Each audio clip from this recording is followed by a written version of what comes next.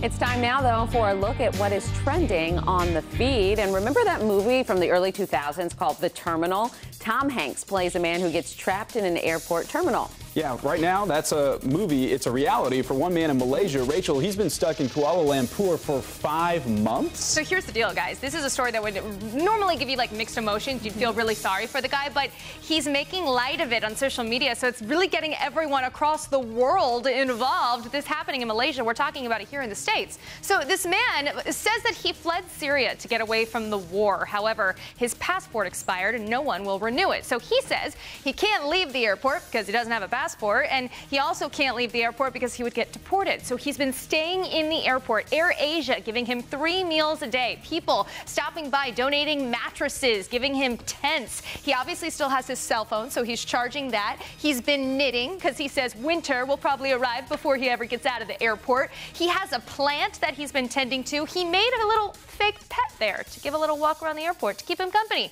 And he's also taking part in some really trendy challenges. Take a look.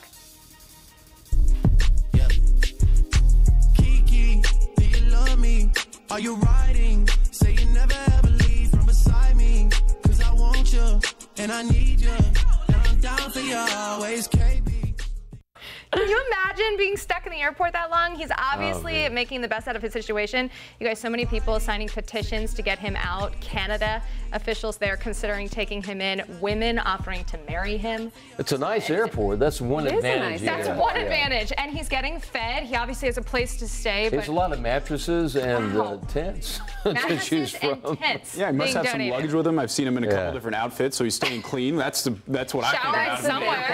Yeah, I was going to say, we need to make sure he has a shower. He did tweet out to Tom Hanks thanking him for the advice that he gave him in the movie The Terminal. I don't even like being at the airport before my flight, so I just can't imagine. I was stuck for like 24 hours one time, and that was a nightmare. I gave him 6 months, but no one gave me a tent or gave me food. A mattress People or food. wanting Offered to marry me. you. No, none of that happened. None of that.